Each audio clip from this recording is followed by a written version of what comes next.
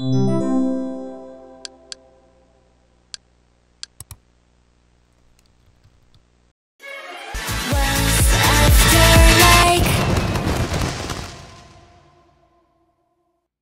has never been a group that I have been particularly impressed by or vocal in my support of as opposed to their ever-increasing popularity. While most was impressed by their debut, I found it to be one of the most generic and lackluster of their generation. Their initial concept trailer led you to believe that they would be taking a teen crush route, with scrapbook editing and bright poppy-colored visuals tailored to each girl. The selling point was to be their name IVE, which actually represents I have what you want. Despite this tagline, I found myself underwhelmed with the direction they took for their debut. The photoshoot felt barren, generic and almost like it could pass for department store visuals. It felt like the company was unaware that they could do an elegant concept and still make it look interesting. Something more closer to Red Velvet's really bad boy regal shoot would have fit much more for their debut. Even the typography left me with much to be desired, their logo especially feeling too close to Viviz's and just looking awful to me in general. The V leading into E resembles too closely of a Y. Visually the logo is failing to even convey the group name properly. Needless to say, by the time their comeback was announced I wasn't exactly checking for them. To my surprise, it seemed like the company heard some of the critique that came with their debut and implemented measures to make IVE feel more unique. With Love Dive, the 6 girls explore the idea of Cupid and its favorites, penning a letter in detail about their feelings. They wonder about love, the many ways of showing affection and how it all relates back to them. This fresh concept that was also more age appropriate for the younger members immediately sparked my interest. I was further satisfied when the concept pictures began to roll out and revealed meaningful visuals with unique design elements that would ensure this era to be iconic for their generation. While I was still not sold on the music, as I fear the case will always be with IVE, I was at the very least impressed with the concept that the team had put together. So by the time summer came around and there were rumors of a third comeback, I was at the very least tuned in. I wanted to see what concept they would take a swing at this time, especially considering summer concepts immediately lean brighter for girl groups. IVE announced that they will be returning for the summer with After Like, a single album which featured 3 sets of concepts in total, which I'll be breaking down today. Concept. IVE's comeback began with a series of photos accompanied with a film that was labeled IVE Summer. Taking inspiration from coming-of-age films, IVE Summer brings the viewer into IVE's perspective of the summer through their youthful energy. The concept photos are directly inspired by photography of the late 1990s as well as NINI'S, a design trend popular in the early 90s. While I cannot confirm what they were shot on, I'm certain that the decision to make the concept photos resemble those of film photography was intentional. In the late 90s, Kodak film was much more accessible to the average person with a cheaper price range and thus showed a boom in photography featuring it from the average person. Film is considered a much more personal form of photography, its grainy haze effect capturing emotions that may become lost with the enhancements that come with digital photography. Through this very personal form of photography, we see IVE as regular young adults rather than working idols. There are shots that feel very impromptu, such as Winnie Young tying up her hair or action shots of Liz and Dre with water. This is where the concept of XUNX comes in. XUNX was a design trend that came into existence in the early 90s, focused on more national and minimalist aesthetics to combat the over-commercialism that came with the late 80s. In the context of IVE, these concept photos that are more carefree allow you to connect with the girls in a way that their debut photoshoot might have not. You have been here before, this was your summer once. Other decisions made such as typography choice and makeup also led to the authentic feels of a Kodak moment. IVE Summer is written in a bold sans serif that resembles one similar to Kodak's official logo. The girls are seen in minimal makeup, much keen to the less is more attitude that came in the late 90s with their approach to beauty. It's also worth noting that FX were also pioneers of bringing this aesthetic back to mainstream K-pop with their album Four Walls, which featured similar filmography for both its photobook and its music video. While FX were mature and sophisticated, IVE goes youthful and emotional. Other examples of this recently is Stacey's stereotype and New Jeans' attention. Sadly, only one aspect of this concept was applied in the final product of the comeback, which I'll discuss next. Personally, I enjoyed seeing IVE through this non-commercialized lens. Photoshoots like these definitely help you humanize people who otherwise seem unattainable. It overrides money and fame, normalizing authenticity in an industry that often lacks it. After Like's first set of concept picture shoots for retrofuturism in all its broody glamour, modernizing the late 1970s take on ultramodern, this style of retrofuturism has been slowly working its way back into mainstream K-pop with Twice's Eyes Wide Open, G-Friend's Walpurgis Night, and even as recent as NINI'S From My Memento box featuring it. While those examples feature my favorite work from the uprising trend, I've sadly falls flat for me.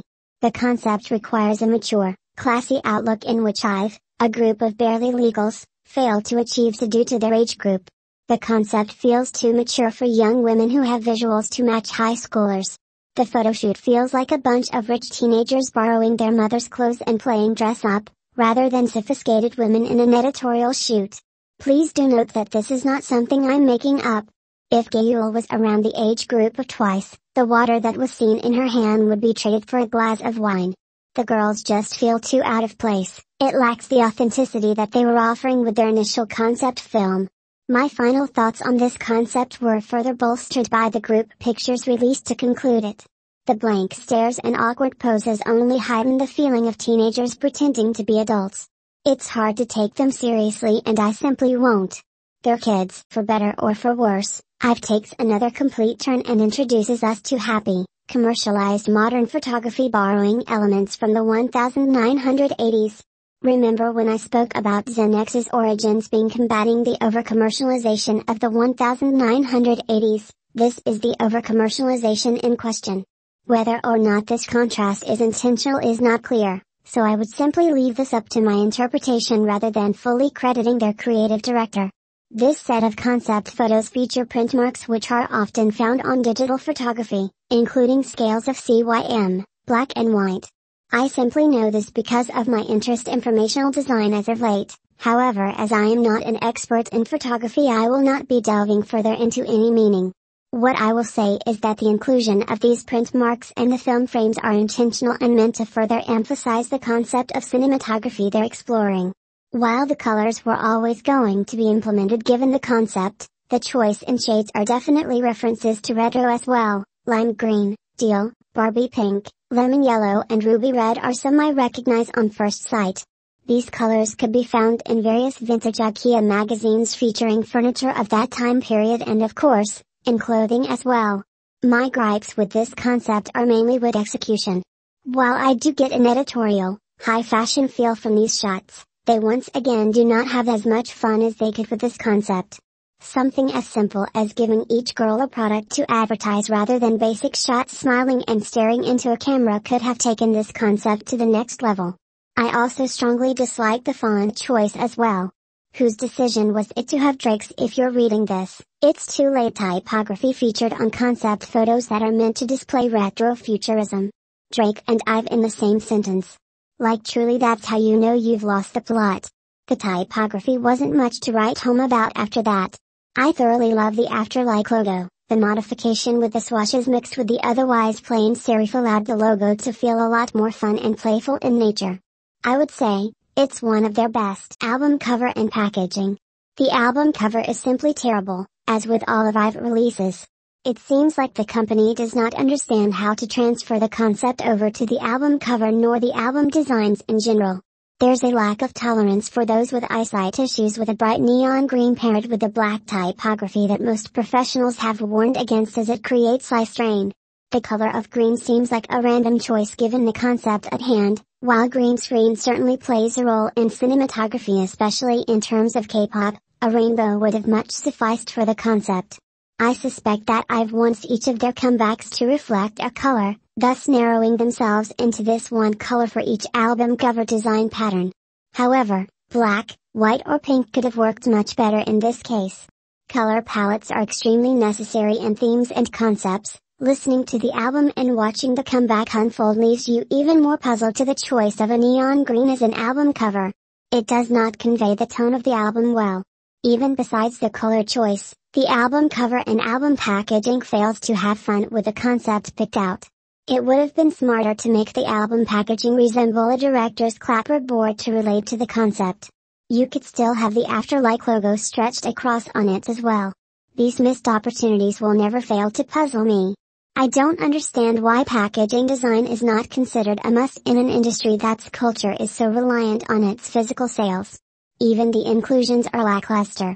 Failing to comprehend how much the concept has to offer visually that could be tackled through intriguing designs as simple as the girls all have commercial products to sell or a guide to getting the perfect photo which is actually just a lyric sheet. All in all, I left this I've come back with the same sentiments I had the first time around. A concept is like a seed.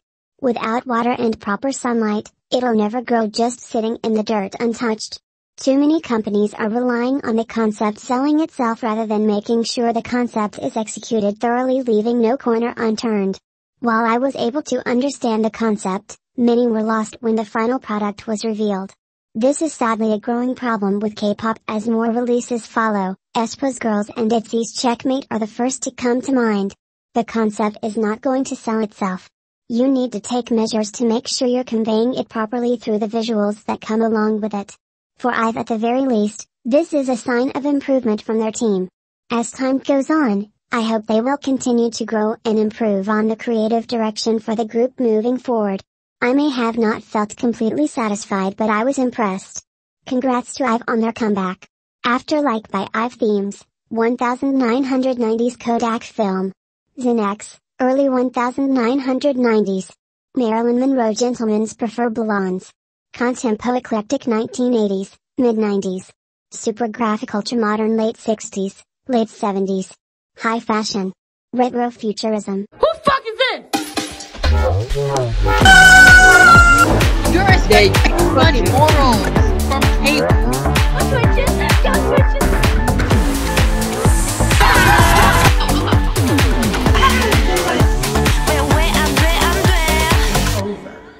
It's over. That's it, okay? That's all I gotta say.